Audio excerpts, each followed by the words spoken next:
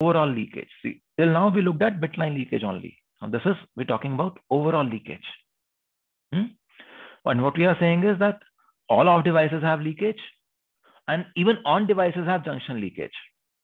So to reduce overall leakage, what do you want? You want all devices to be kept as small as possible.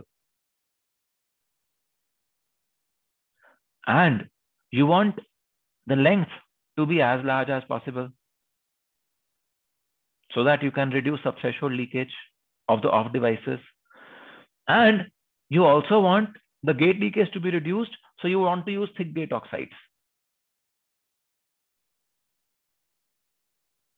Not all of it you can do, but these are the set of constraints that are there on the sizing part. If you keep the devices small, the leakage would also be small. So area would also be less. So this is something that we will definitely want to do. But we will not keep minimum length in our devices. We will use long channels. Long channels means length is greater than minimum length of a technology. So as a rule of thumb, typically what is observed is that in 65 nanometer technology, length of all the different devices is 80 to 90 nanometers. In 45 nanometer technology, the length is 60 to 65 nanometers. In 90 nanometer technology, the length used to be 100 to 120 nanometers. So never do you use minimum length of any given technology as the length of devices in your memory cell. Okay. So these are some empirical numbers, some numbers that I'm giving you. Now, what this means is that when we want to size the pass gate, we say SNM is better than when pass gate is smaller than pull down. A large pass gate means high drive current, but a small pass gate means difficulty in write operation. If the pass gate is large, bitline leakage is also very high. Pass gate is large also means bitline load is high. So access time again degrades. So if I say I would want to keep a large PG to have faster access, that is really not going to happen. So since cell stability is a very critical parameter, we as of now just conclude that pass gate is to be kept weaker than the pull down. Is this clear? So whatever we discussed in the figures of merit now, I'm just trying to summarize them for sizing the devices in a memory cell. Is this okay? Hello? Yes, sir. Now, if we come to the pull down, then we say SNM is better than when pull down is strong. Pull down has to be stronger than the pass gate. That is what we just saw. But we also discussed that if the pull down is very, very large, then what happens? The other side can turn on very easily. So we don't want a very large pull down also. Large pull down also has a direct impact on area. So while you want pull down to be large, you cannot keep it to be very, very large. So in fact, in a memory cell, pull down is the strongest device in a memory cell. But it is still a small device. It cannot be a very big device. Okay. So in 65 nanometer technology, when you will work on your projects, you have to ensure that your pull down is the largest or the strongest amongst all the other devices, but still it is less than, say, 300 nanometers or less than 250 nanometers. Definitely not more than this size. Okay. Now, pull-up sizing. Everything said and done. We saw that, small pull-up, easier write operation. SNM has not much role to play, like just pull down and pass gate had a role to play there. If we manage their sizing, SNM is largely taken care of. So we want to keep pull-up as weak as possible.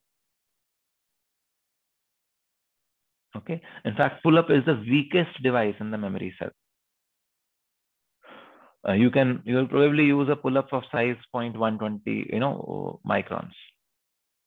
So 120 nanometers. If that is not allowed, 135. Whatever is the minimum size allowed, that is the minimum width you will use for the pull-up layer when you will design memory cell in your projects. Okay. So, yes. Sir, in the previous slide, I have some questions, sir. So the PU sizing, sir.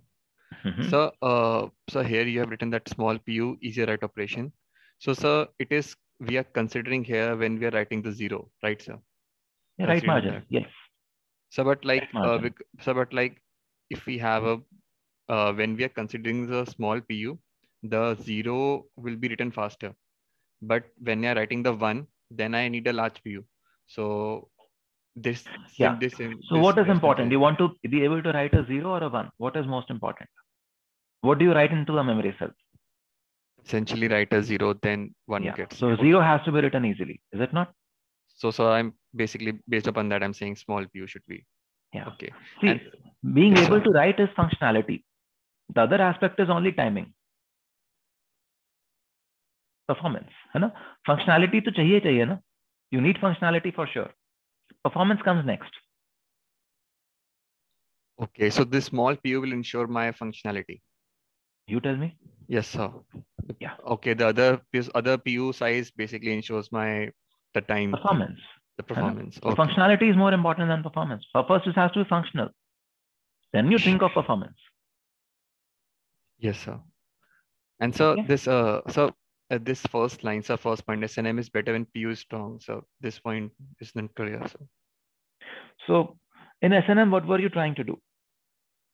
So we generally looked, when you looked at that, the VX bump should be as small as possible.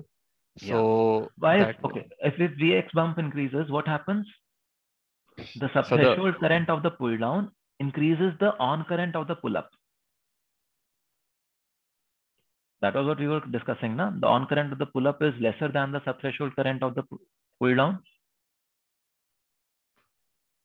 So the subthreshold current of the NMOS. Yeah. No. We saw now that if this Vx is, even if this Vx is small, it could happen that the subthreshold current of this NMOS is greater than the on current of the pull up. Yes, sir. If it is more, yes. Yes, so what we are saying is, if this pull up is able to sink more current, even if there is some larger Vx over here, I will not have a problem. Okay. So, sir, basically it will help enhance my stability. Yes, that is what is written. Yeah. So, but then in the earlier slide, you mentioned that stability is the critical parameter, but I'm sizing the PG to be very small, the most small device. So PG, no? Sorry, sir, PU, sir, PU. Yeah, because what we say is influence of PG and PD is very high on SNM. This is the primary factor. This is the secondary factor. Okay. PU strong is secondary for the stability. Okay. Obviously, na, it is secondary, na? Okay. You're able to see this. Vx, when does PU come into picture? When Vx goes high. If I do not let Vx go high, will PU come into picture? No, sir. That is it. Okay. Okay. Sir. Yes, sir. Got it, sir. Thank you. So even though they appear to be 6 devices, do you realize that there is a whole lot of game happening there? Designing these 6 devices and a memory cell in these 6 devices is not a simple task. Are you